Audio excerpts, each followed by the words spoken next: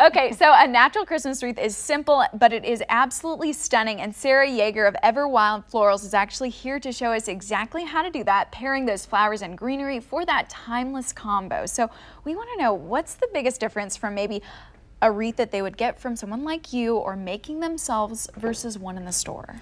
Well, really the difference is freshness. The difference between picking something up in the store is that typically you're going to see something that most likely has been there for several weeks before you even have the opportunity to bring it home.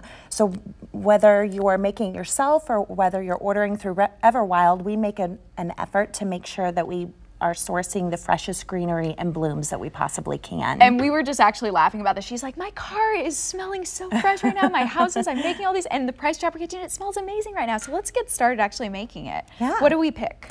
So what you want to start with here is the size of your wire. Okay. I actually have this as an 18-inch. Awesome. By the time that you add all the greenery, it's closer to about 24 inches side to side. So you want to think about the size of your front door that you want to have that size. Okay. We also start with a 22-gauge wire, and I've begun by getting this wrapped here. And what we're going to do is just continue to wrap it around the entire wreath. Okay, can we go for these berries Yeah, right at the we top? can. Look how pretty they are. Absolutely. This Okay. is called pepperwood. I love it because it actually has so much. It's not only the color of the berries, but it also has the fullness, which is what you really want. Okay. I usually like to layer it if there's anything else. Got some greenery over here? Yeah, Look at absolutely. this. So this is a really gorgeous evergreen that's Okay. really nice. You can even forage your own greens if you want from your yard. Just make sure there are no bugs in it, right? Yeah, That's the first step. agreed. Yeah.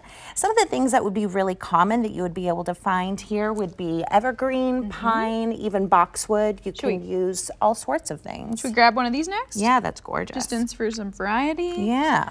We gotta get I like this. to Is this do- a holly? Yeah, it is holly. So you can do a mix of darker colors, lighter colors, and that really gives you the depth perception that you want. So I try to do, you know, the size of your first bouquet here is going to determine the size of your entire wreath. Okay. So if you start with something that's kind of reasonable here, then it keeps it from being too large. And you're just going to wrap it. Okay. So you start here, you're going to face it a little bit outwards. And then once you pull it up, I usually like to kind of put my finger down, and that's going to hold finger it. down, and I'm Yeah. gonna help you right here. That's Can I do a beautiful. couple layers Yeah, of this wire definitely. wrapping? Give it a good, Okay. strong pull. That way all of your greens stay in. Yep. Okay. And I Maybe usually even go a third. Yeah, 3 or 4 times around is perfect. So Okay. that's your first one. Okay, and that's beautiful. super easy. And then if you kind of face it outwards just a smidge, and then the next one you're going to face in. Okay. And then we continue to rotate around the entire wreath. Okay, now let's switch gears talking winter floral. So I see you've got a white arrangement here. This isn't exactly what you would find in a grocery store, right? It's nicer than that. Absolutely.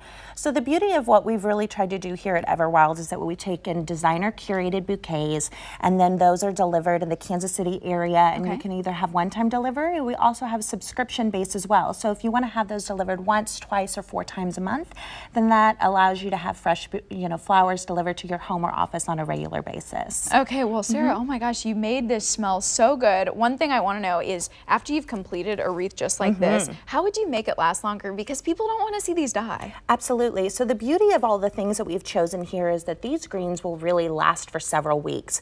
I usually will give it a good strong spritz with water, and you can actually use a product as well that's called Crowning Glory, and that actually will seal in the moisture. And so you can use that on here as well, and you can use it either indoor or outdoor, and it should last 3 to 4 weeks, which will get you all the way through the holidays. Okay, talking about that, that's amazing. 3 to 4 weeks of freshness, exactly what we need. Sarah, thank you so much for all those tips. Bill?